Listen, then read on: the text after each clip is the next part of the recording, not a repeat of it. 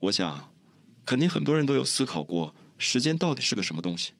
这种到不明说不清，但却能实实在在能感知的存在，是否常常盘绕在你的心头呢？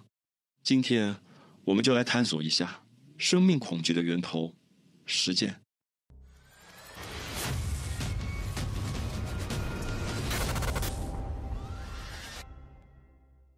根据我们的经历，死亡似乎并非是绝对的终结。我们的身体会分解，组成它的物质会重归大地和空气，然后孕育新的生命。从某种意义上说，我们通过身后发生的一切延续着生命。但这种循环也许有一天会戛然而止，时间本身将被冻结，新生的可能和复苏的希望都将消失殆尽。时间的终结意味着终结本身的终结。这种可怕的念头在爱因斯坦的相对论解释现代科学的引力之前，从未被人们考虑过。在此之前，大多数科学家和思想家都认为时间就像宇宙永恒的脉搏，亘古不变地向前推移。而这时，爱因斯坦却出来说道：“大人，时代变了。”他将宇宙描绘成一场盛大的即兴演奏会，不同乐器演奏着各自的旋律，而时间也会随之变化。引力牵引我们时，时间会变慢或变快，甚至出现意想不到的扭曲。感受重力并非单纯的空间移动，而是实实在在地体验着时间流逝的差异。就是说，时间并非一成不变，它会对周围的事物做出反应，就像乐手们在激烈的节奏中配合如此默契。不过，当演奏变得混乱不堪，鼓手过于兴奋忘我时，时间似乎也会随之消失，仿佛被音符吞噬。当时间走到尽头，科学家们称之为起点。这些起点可能标志着时间本身的起点或终点。最著名的起点是发生在大约138亿年前的宇宙大爆炸，它拉开了宇宙和我们所知时间的序幕。当然，这只是现阶段学术界公认的假说。注意，大爆炸理论并非绝对的事实。如果宇宙停止膨胀并开始坍塌，可能会导致类似于大爆炸的逆向过程大坍缩，届时时间将停止。而时间并非在所有的地方都一定会终结。根据相对论，黑洞内部的时间会停止，而外部的宇宙时间则会继续流逝。黑洞以其强大的引力和毁灭性著称，它的极端性超乎寻常想象。坠入黑洞的结局并非仅仅是被撕成碎片般悲惨。当你抵达黑洞中心的起点时，你的时间线会戛然而止。在那里，你将彻底湮灭，不会有任何重生的可能，残骸也无法被循环利用。与其说这是死亡，不如说是一个故事的终结，一切都画上句号。面对如此令人绝望的预言，物理学家们陷入了存在主义的崩溃。相对论预示着如此暗淡的结局，仿佛宣告了任何形式的轮回都将幻灭，这让他们感到不安。即使到了今天，科学家们仍然无法完全解释起点存在的意义。正是因为这些无法解释的现象，物理学家们才执着于建立统一场论，将爱因斯坦的相对论与量子力学融为一体，创造出量子引力理论。这项努力的部分驱动力正是希望解释并消除这些令人费解的起点。而追求统一场论并非易事，需要谨慎对待。虽然时间终结的概念令人费解，但时间永无止境的可能性也同样让人困惑。在爱因斯坦做出划时代贡献之前，哲学家们就一直在争论时间是否有终结。德国哲学家伊曼努尔·康德将其视为一个矛盾律，即双方都拥有看似合理的论据，却互相矛盾，最终无法得出确切的结论。面对时间的本质，康德认识到了其复杂性，认为它是一个容易引发争论的话题。一方面，人们可以论证时间是无限且连续的，没有可以想象的终点；另一方面，也存在着令人信服的观点，认为时间可能存在某种限制或可以想象的终点。古希腊哲学家亚里士多德也曾对此问题苦思冥想。他认为时间既没有开始，也没有结束。每一个时刻既是前一个时期的终结，又标志着新一个时期的开始，永不停息。每一个事件既是前一个事件的结果，又会引发新的事件，就如同车轮转动一般，环环相扣，周而复始。时间又怎会戛然而止？究竟是什么力量能阻断一个事件导致另一个事件的连锁反应呢？更何况，如何定义时间的终结本身就是一个难题。因为终结这个概念本身就依赖于时间的延续。牛津大学哲学家理查·斯温伯恩认为，时间本质上是不可能终结的。如果时间无限，那么宇宙也必定无限存在。这便触及了无限制的令哲学家们头疼不已的复杂概念。接受宇宙大爆炸理论以及飞动的发现，最初似乎为我们提供了答案。它们暗示着宇宙可能面临多种灾难性的结局，从大坍缩到大撕裂、大冻结和大断裂。而随着研究的深入，我们对于起点的理解反而变得模糊不清了。密歇根大学著名物理哲学家劳伦斯·斯科拉尔则认为，起点的物理性质仍存在着诸多不确定性。但问题在于，如果时间真的无限，那么宇宙也必定无限存在。这又与现代物理学面临的另一个难题——无限的本质产生了矛盾。预示这些现象的理论本身却暗示着它们可能并不真正存在。举个例子，根据相对论，形成我们今天所观测到的所有信息的物质，在大爆炸起点时期都被压缩成一个数学上的点，这个点的体积为0。同样的道理，飞洞内部一个倒霉的宇航员或物体的所有粒子都会被挤压到一个极其微小的点上。这些计算会产生除以0的情况，其结果必然指向无穷大。除此之外，还存在着其他类型的基点，虽然不一定涉及无限密度，但却同样包含无限的特性。与亚里士多德和康德的避讳不同，现代物理学家们并不惧怕无限的概念。不过，他们仍然将出现无限的计算结果视为一个警示，这意味着既有理论可能已经触及了自身的局限性。就拿中学里学习的光的直线传播理论、标准光学为例，尽管它能完美解释眼镜矫正视力等现象，但却无法解释光的衍射和干涉等行为。但现实世界却并非如此。标准光学只能解释光线的大致走向，却无法描述光的细节行为，例如凹面镜的聚焦特性。根据标准光学，后镜会将来自远方的光线聚焦到一个数学上的点，形成亮度无限的焦点。而实际生活中，凹面镜会将光线聚焦成一个类似靶心的图案，虽然亮度很高，但绝不会无限增加。这种差异的出现，就预示着标准光学理论存在着局限性。这恰恰说明光的本质并非简单的直线传播，而是更类似于波的运动。同样的道理，大多数物理学家认为宇宙起点的密度虽然极高，但并非无限大。他们推测，相对论并不能完全描述起点附近引力或物质的全部特性，而正是这些未知的特性控制着密度不会无限增长。加州大学圣巴巴拉分校的物理学家詹姆斯·哈托以及许多科学家都同意，这些起点很可能代表了我们当前物理理论的局限性。因此，这些起点就成为了我们现有理论的绊脚石，标志着理论本身的局限性。想要理解这些极端环境下的现象，就需要一套更加完整的理论，即量子引力理论。虽然该理论仍在研究之中，但物理学家们推测它将包含量子力学的一个重要见解：物质，例如光，既有粒子特性，也展现出波的性质。这些波的特性可能会将原本预想的起点柔化成一个致密无比的能量团，而非密度无限的一点，从而避免除以0的数学陷阱。如果这种推测成立，那么时间或许根本不会终结。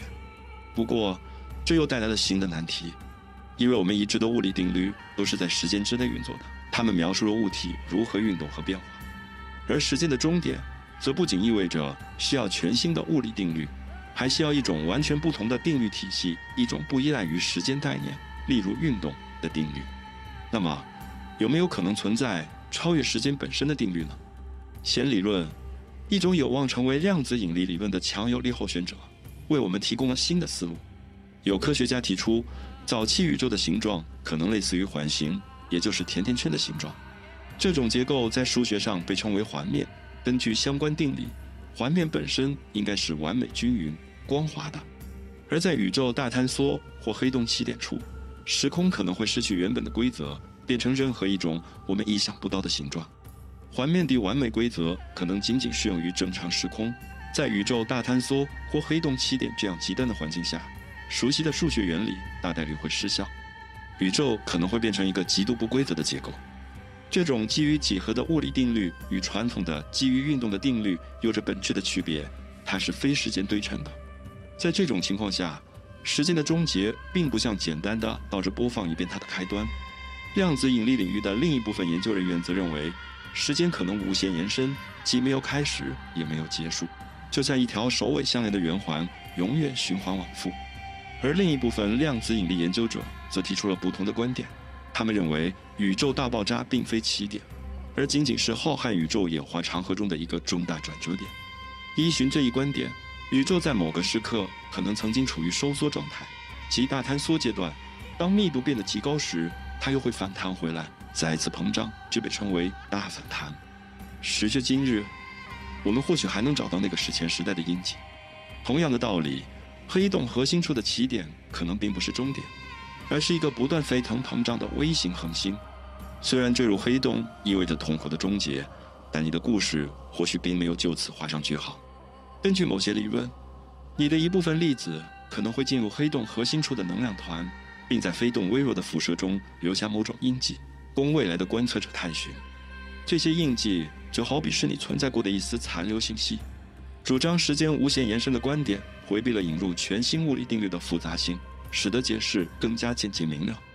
而认为时间无限延伸的观点也非完美解答。举个例子，热力学第二定律告诉我们，宇宙熵会随着时间不断增加，走向混乱。既然宇宙无限，为何现在还不是一片混乱？另外，黑洞的引力强大到光都无法逃逸，那么携带你印记的光线又如何能摆脱黑洞的束缚呢？对时间和宇宙奥秘的探索并非物理学家的专属领域。几个世纪以来，哲学家们也一直在思考这些难题。量子引力领域的重要人物约翰·阿奇博尔德·惠勒曾留下耐人寻味的一句话：爱因斯坦的方程告诉我们，这才是真正的开端；物理学告诉我们，这才是探索的起点。注：为了尊重科学的严谨性，此处并未直接引用惠勒可能有争议的观点。面对时间的终结之谜，一些人认为科学或许永远无法给出确切答案，因为时间的边界也象征着理性和实证观测的极限。一些乐观主义者坚信，物理学可以通过创新思维，最终找到一个清晰的解答。加州大学圣巴巴拉分校的物理学家加里·霍罗威茨认为，这并非天方夜谭，量子引力理论应该能够提供一个明确的答案。面对时间的终结之谜，物理学家和哲学家们展开了激烈的讨论。许多人将此与生命的终结类比，正如生命可以从无机分子的自我组织中诞生，时间或许也源于某种无时间概念的物质自我组织。拥有时间的宇宙拥有着复杂精妙的结构，时间帮助我们理解事件发生的顺序以及持续的时长。那么，时间的终结会是什么样的呢？就像黄昏渐晚，光线逐渐消失一样，拥有时间的宇宙结构或许会逐渐瓦解，时间也将随之失去其定义自身的特性，走向消亡。依循这一观点，时间的终结并不神秘，就好比任何复杂系统的崩塌一样，是一个有序走向无序的过程。需要注意的是，时间的流逝方向从过去指向未来，并非时间本身固有的属性。这一点在19世纪中叶就被物理学家们所认识。注意到了吗？时间的流逝方向并非时间本身固有的属性。那么，它究竟是如何产生的呢？或许时间本身就拥有着正向和反向流动的可能，而我们所感知到的单向时间，则源于物质从有序走向无序的自然演化过程。就如同养过宠物或照顾过小孩的人们都知道的那样，系统一开始往往是比较有序的。如果这种从有序走向无序的趋势持续下去，宇宙最终将达到一种平衡状态，即热寂。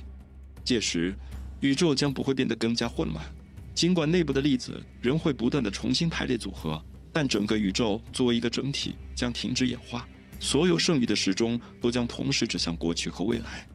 过去、现在和未来的概念也将失去意义，而一些物理学家推测，时间的箭头可能会反转，让宇宙重新变得有序。对于依赖单向时间流逝的凡人来说，无论热寂还是时间的逆转，都意味着生命的终结。最近的研究表明，随着时间的箭头可能消失，另一个基本概念持续时间也可能会随之消亡。我们目前所理解的时长都是以秒、略等单位来衡量的。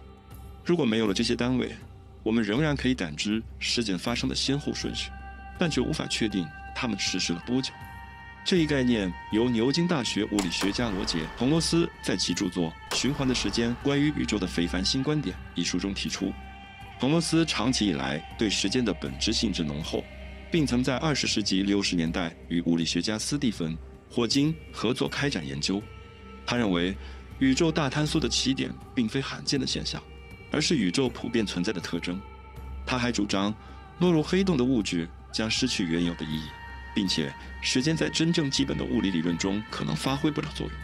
彼时的宇宙犹如一团杂乱无章的粒子集合，就像是一堆散落在地板上的积木块，等待着被组合起来。这种混沌的混合物包含了夸克、电子等基本粒子，在这片混沌之中逐渐形成了原子、分子、恒星和星系等结构，就像散乱的积木块慢慢被组合成复杂精妙的建筑一样，整个过程循序渐进。第一个关键的步骤发生在大爆炸或一些理论所称的大反弹后的大约10微秒。这一步标志着质子和中子的诞生，它们都由3个夸克组成，大小约为1微米。在此之前，宇宙中不存在任何稳定的结构，也没有任何由结合在一起的粒子构成的物质。因此，谈论时间排序在当时是没有意义的。计时工具都需要一个稳定的参照物，例如钟摆的摆动周期或原子轨道的大小。而在宇宙如此早期，根本不存在这样的参照物。即使当时可能存在一些暂时聚集的粒子团，它们也缺乏固定的尺寸，无法作为可靠的时间参照。即使是夸克这些基本粒子，在如此极端的环境下，其内部结构也可能处于不断变化之中。更令人惊奇的是，这些基本粒子的大小本身也并非固定值。在粒子物理学家的观测中，夸克和电子在微观层面看起来更像质点，即无法分辨出具体大小的点状存在。唯一能勉强和大小扯上关系的是它们的康普顿波长。康普顿波长决定着量子效应发生的空间尺度，并且与粒子的质量成反比。即使这个是个粗略的尺度概念，在距今约10皮秒之前的大爆炸早期也并不存在，因为决定粒子质量的机制在那时尚未启动。彭罗斯提出一个引人入胜的理论，在宇宙的早期，由于缺乏参照物，时间毫无意义可言。无论是 attosecond 阿秒10^-18次方秒，还是 femtosecond 非秒10^-15次方秒，对处于原始汤中的粒子来说，时间渐得的标记都毫无意义。彭罗斯大胆推测，这种没有时间概念的景象不仅描述了遥远的过去，也预示了遥远的未来。即使所有恒星都黯淡熄灭，宇宙也将只剩下由黑洞组成的荒凉图景。自由的粒子们最终会让黑洞也走向衰变，宇宙中只剩下这些基本粒子，它们中的大多数会像光子一样没有质量，这使得构建时钟成为一项不可能完成的任务。彭罗斯还设想了另一种宇宙终结的场景——大坍缩。在这种情况下，时钟同样无法发挥作用。有人可能会认为，即使无法测量，时间的概念仍然存在。但是，如果时间无法被测量，那么它是否还存在，就值得怀疑了。正如西班牙格拉纳达大学的物理学哲学家亨利克·齐纳·诺格勒所言，如果时间是时钟所测量的东西，而时钟却无法建造，那么时间本身就失去了一个定义它的特征。彭罗斯的构想虽然优雅，却并非无懈可击。遥远未来的并非所有粒子都将毫无质量，一些电子很可能得以幸存，并能用来建造时钟。而彭罗斯提出，电子或许会以某种方式失去质量，但他承认这种想法只是推测，并不确定。这是该理论一个比较有争议的方面。另外，如果早期宇宙缺乏尺度感，它又如何能够膨胀并变得稀薄呢？如果彭罗斯的理论成立，那么它将带来一个令人惊奇的暗示：尽管早期宇宙和遥远未来看起来截然不同，前者物质密集，后者不但稀释，但它们却都缺少时钟和其他测量尺度的工具。大爆炸和遥远未来在本质上可能非常相似。他大胆推测，这二者或许代表着宏伟宇宙循环的不同阶段。根据这一理论，当时间走到尽头，它将回环往复，重新开启一个新的大爆炸。彭罗斯毕生致力于证明起点标志着时间的终结，如今却可能找到了使其永存的方式。这位曾经被认为是时间的终结者，或许反而成为了他的守护者。即使时间的持续性失去意义，非秒和阿秒这些单位混为一谈，时间也并非完全消亡，它仍然主宰着因果关系的顺序。空间允许物体以不同的方式排列组合，而不会强加特定的顺序。时间则不同，时间的发生具有先后次序，它们之间存在着内在的联系。例如，敲击键盘后看到字母出现在屏幕上，这二者就有着前后因果的关联。而空间关系则不然，例如键盘和显示器之间的位置关系可以发生改变，但并不会影响到敲击键盘和字母显现的因果顺序。在某些情况下，时间甚至可能丧失其最基本的排序功能，沦为另一个空间维度。这一想法可以追溯到1980年代，当时霍金和哈特尔提出时空的分化始于大爆炸。他们的理论灵感来自弦理论，该理论认为我们的宇宙可能只是漂浮在更高维度空间中的一个膜，推测在特定条件下，时间可能会与空间融合。想象一下，我们的宇宙就像一片漂浮在风中的树叶，我们则被困在上面，无法感知时间的流动，就如同树叶上的蚂蚁无法感知风向的改变一样。想要在这个膜上取得进展，我们就需要比光速更快，这显然是不可能的。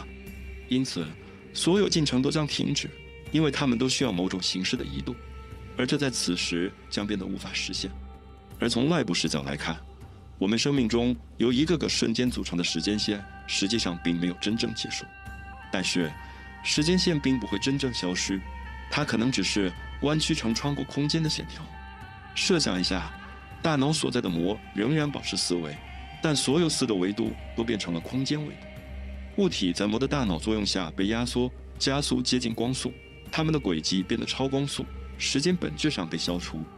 不过，经历这种转变的人可能不会意识到，因为他的时间也会跟着发生改变。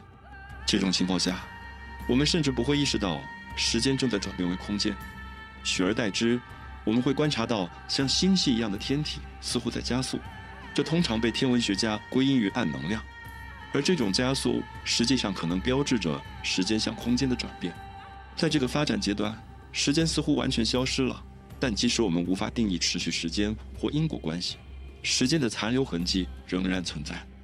我们仍然可以将事件分配到特定的时间点。时间似乎还有最后一丝倔强，将事件按时间顺序排列的特性。弦理论学家们最近的研究正是针对时间如何失去这一最后特征而展开的。他们利用弦理论的基本概念之一全息原理来探索时间在飞动起点附近的命运。全息原理借鉴了全息图的概念。全息图是一种独特成像技术，可以产生一种具有纵深的错觉，尽管它本身是平面的，但看上去就像一个立体物体悬浮在3维空间中一样。全息原理表明，我们整个宇宙可能就像全息投影一样运作。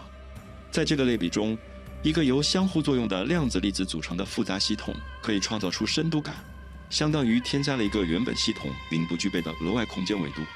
暂停一下，如果有对这段话的描述感到困惑的朋友，可以在频道的主页观看一个公式，揭示了宇宙的真相。我们难道真的是高维空间的蚂蚁吗？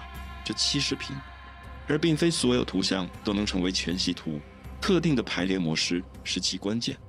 全息图一旦损坏或划伤，其制造出的纵深幻象就会被破坏。同样的，并非所有粒子系统都能生成像我们这样的宇宙，粒子系统需要特定的排列模式。如果一个系统最初缺乏必要的规则性，但随后发展出这种规则性，那么就会产生一个额外的空间维度。反之，如果系统失去有序性，这个维度就会消失。考虑恒星坍缩成黑洞的过程，虽然恒星在坍缩过程中看起来越来越小，但根据全息原理，它实际上可能正将自身的复杂信息编码到包围它的世界上。事件世界就好比一个不断增长的全息图，随着恒星坍缩，事件世界上承载的信息量也会随之增加。对我们来说，3维宇宙可能对应于某个2维粒子系统的图案。随着恒星引力的增强，与其相对应的2维平面系统也会剧烈震动。当起点形成时，原有的秩序将完全瓦解。这一过程类似于冰块融化，有序排列的水分子转变为液体杂乱无章的分子结构。因此，随着空间维度融化消失，3维宇宙本质上也随之消减。全息原理暗示，时间也会不期后尘。如果不幸掉入黑洞，你的手表显示的时间会随着你离飞动中心越近而变得混乱，因为此时时间是由坍缩的空间维度决定的。随着这个维度逐渐瓦解，你的手表也会开始不受控制的旋转，让你无法确定事件发生的时间或物体所在的位置。爱因斯坦提出的时空几何概念也将在这里失效。简而言之，在飞动起点附近，空间和时间将彻底失去原有意义，无法再为我们理解世界提供框架。此时，试图测量物体的位置将变得毫无意义，因为它们似乎会同时占据多个位置。空间距离的概念也将失效，物体可能会在一瞬间从一个地方瞬移到另一个地方，而无需穿越中间的间隔。这种现象甚至允许一位不幸的宇航员在穿越黑洞的时间世界，那个永无归途的界限之后逃脱出来，因为空间概念在这里已经瓦解，使得通常意义上的离开变得不再适用。在接近起点的地方，空间和时间将彻底失去原有意义，事件世界也变得模糊不清，不再具有清晰的定义。弦理论的意义并不在于仅仅用一个更合适的概念取代假设的基点，让宇宙其他部分保持原样。相反，它揭示了空间和时间概念更广泛的崩溃。弦理论暗示，当我们把目光投向宇宙的早期和遥远的未来时，时间可能会完全消亡，演变成类似空间的另一个维度。弦理论目前仍依赖于粒子系统内存在着某种基本的时间概念。科学家们正努力发展一种全新的动力学概念，该概念并不以时间的存在为前提。在此之前，时间仍顽固地存在着，它在物理学中根深蒂固。科学家们尚未设想到时间会完全消失。也许，时间并不是像我们直观感受到的那样，而是一种更加深奥的、我们尚未完全理解的现象。面对无法理解的现象，科学总是通过将其分解成可控的步骤来加以研究。探索时间的终结亦是如此。反思时间本质，有助于我们作为凡人更深刻地理解自己在宇宙中的位置。时间逐渐消失的那些特性，恰恰是我们赖以生存的基石。时间的单向性为发展和演化提供了必要条件，时间的持续性与尺度感使复杂结构的建立成为可能，而因果关系的排序则保证了进程的顺利展开。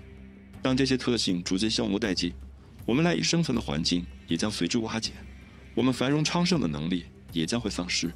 虽然我们可以设想时间的终结，却没有人能够亲身经历它，正如我们在自己死亡的那一刻不会有任何意识一样。在这样一个逐渐走向荒凉的宇宙中，我们的后代们将面临着越来越严峻的挑战，而他们的努力或许只会加速这一不可避免的结局。我们并非时间消亡的被动受害者，我们自身的存在也间接促成了这一进程。